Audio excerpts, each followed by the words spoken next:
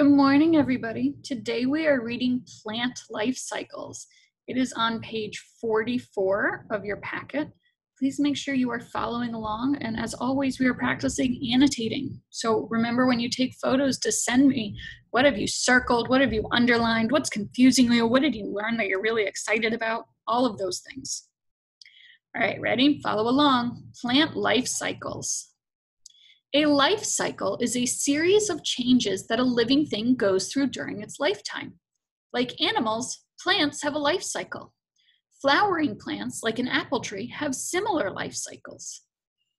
The flowers of a plant are the parts that make fruit and seeds. Most plant life cycles start out with a seed. In order for plants to make seeds, it must be pollinated. Bees, animals in the wind, can move pollen from one plant to another so that the plants can produce seeds. The fruit is the part of an apple that holds the seeds. The fruit on an apple tree is the apple.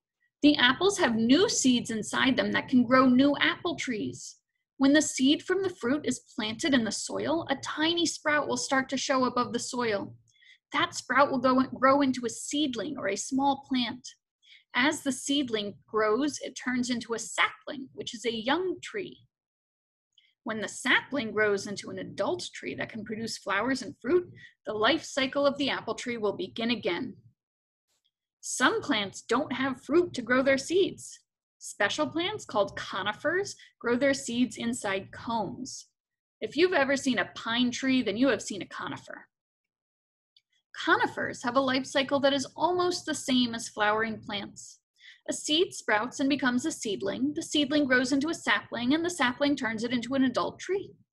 The difference is that instead of growing fruit, the adult conifer grows cones. Pollen travels from one cone to another, and the large cones grow seeds inside. When the seeds are ready, they fall to the ground to grow new conifers and start the life cycle all over again.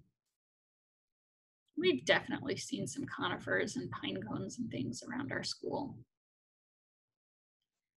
All right, my friends. So instead of having questions to do today, you need to label this plant life cycle. We've talked about how the word cycle basically means wheel, right? It goes around and around over and over again. So here's your word bank: seedling, sapling, seed, adult plant, and sprout. And you need to figure out which each of these are. All right, kiddos, I will see you tomorrow with the new video with our new math and reading. I really miss you guys.